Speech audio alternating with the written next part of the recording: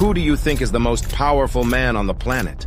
The one who controlled 90% of the U.S. oil, making him the richest of the richest, estimated in today's money about $340 billion, leaving all of today's richest behind, in dust.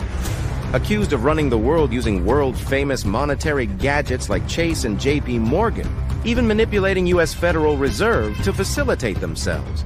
The Rockefellers have been accused of using their donations to medical charities to facilitate Big Pharma to world domination. Referring to the same, it is said that the Rockefellers founded the deadly Zika virus. This is the family that owns one of the most expensive real estate in New York, even World Trade Center. Meet the Rockefellers. Surrounded by shrewd conspiracies, but that's the topic for another video, so subscribe and press the like button.